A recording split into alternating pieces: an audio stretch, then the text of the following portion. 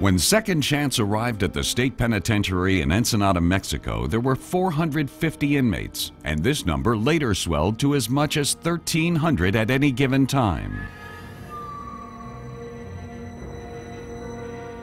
Over 99% of them were on drugs.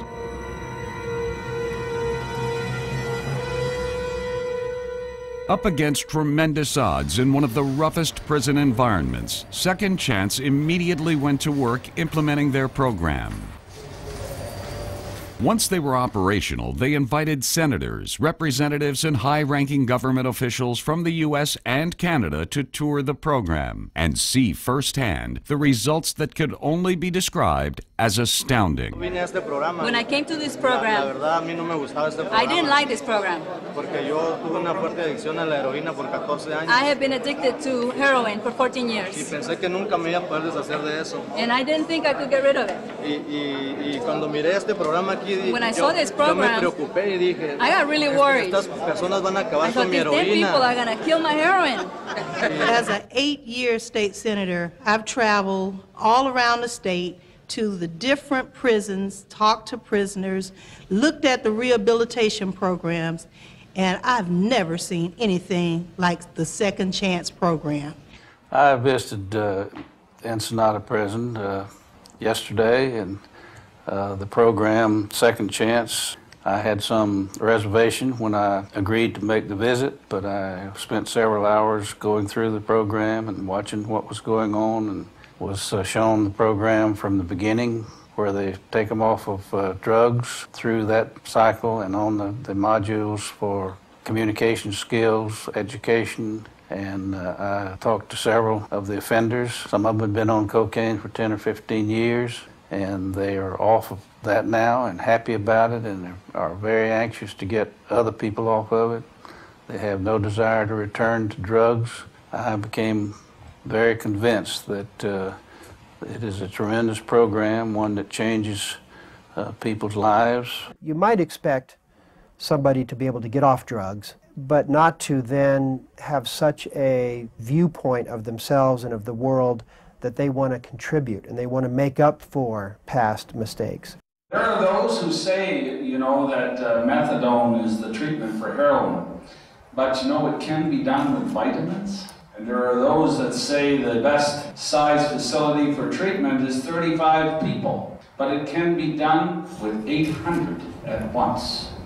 The Second Chance program in Mexico is one of the best I've seen. I've been over a lot of this world, and I want to commend those who started that, and I am certainly going to be taking that back to Canada with me, and we'll be back on that, I can assure you. Miracles come in many forms, and Second Chance has brought 800 miracles that we have seen today in your program.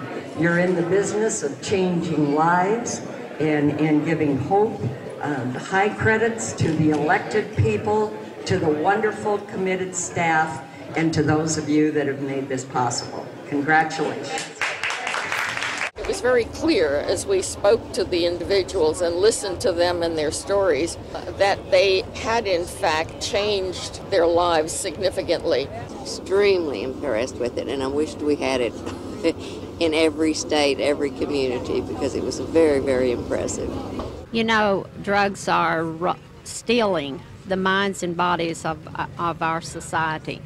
And when you see a program that gives them back not only their bodies, but their minds, and the will to go out and create a life for themselves again, it really is impressive. This program seemed to be so well put together. They looked inside to see how they happened to get there, and you know, these are all valuable steps, and it's, again, I mean, it's just, I think, a fantastic program and something that we should have much more of. Something as simple as vitamins, you know, be given is, you know, why hadn't somebody thought about that before? I don't know. I could not get over, as she did, the vitamin and nutrition treatment and this, the sauna, which I had never even thought about, and it's just stupendous. I think it's a great program. I'd like to see some of our people from in leadership from the United States go into Mexico and actually view how this program works. It does have a successful rate of putting people back on the street clean and not wanting to go back. 95% do not go back into this drug culture, which is positively amazing. The unique part of it is that so many individuals at once are actually getting off of drugs. That's virtually unheard of, since it is the most successful program in the world. Most importantly, there was a focus on building the skills necessary to have a life.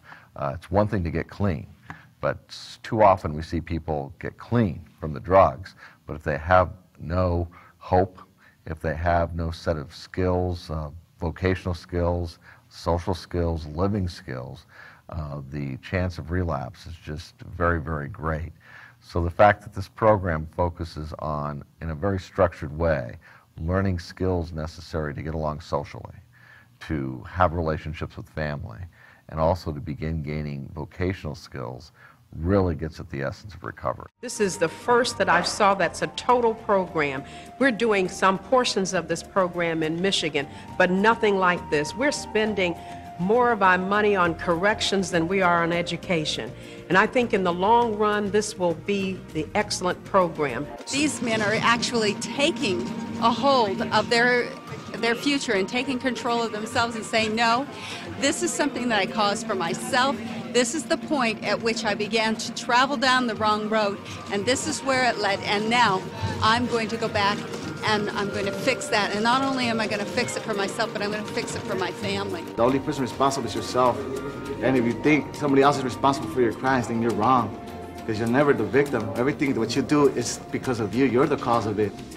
And if you're going to do something, you got to be responsible and face up to the problems, the situations. I can call Second Chance program a miracle, because without it, I probably would have been dead by now.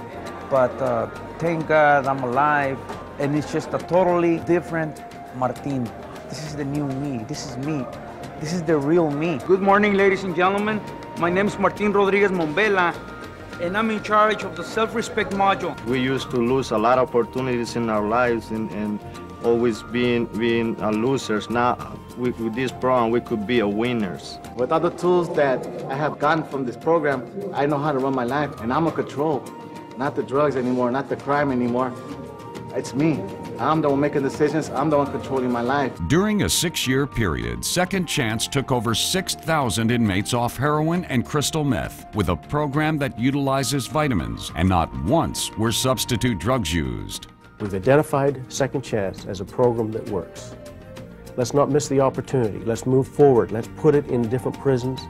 Let's put it wherever we can around our country and move forward to change people's lives today. They explained to me about the program that was operating there, showed me a video.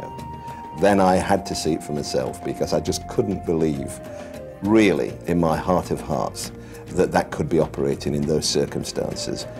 With all the chips stacked against them, I just couldn't believe that it could work. I was proved to be wrong. In fact, it did work. It's marvelous. According to the Department of Justice, the United States has a criminal recidivism rate of over 63%. That means over 63% of those released from prison are reincarcerated. Second Chance was tested in an even harsher environment in Mexico, where the criminal recidivism rate exceeded 80%. The results were astounding when 3 university studies showed that Second Chance cut the criminal recidivism rate to less than 10%.